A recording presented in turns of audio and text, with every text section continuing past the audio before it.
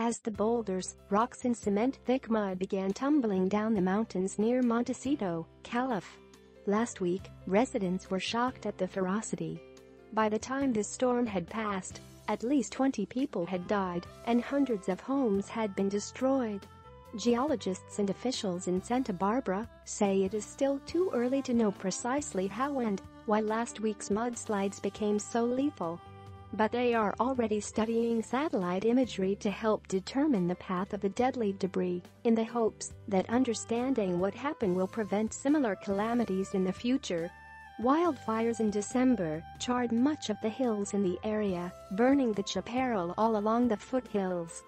Fire effectively changes the soil, making it more slippery and far more prone to erosion than healthy land.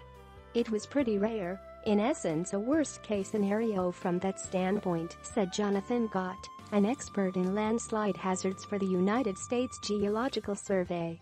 The same rainfall that falls on a burned landscape can cause a lot more damage than it would before a fire. While commonly called mudslides, scientists refer to them as debris flows, the scientific term to describe what is flowing downhill. The hills above Montecito are filled with small channels less than a meter wide, and these channels can quickly become overwhelmed during a powerful storm,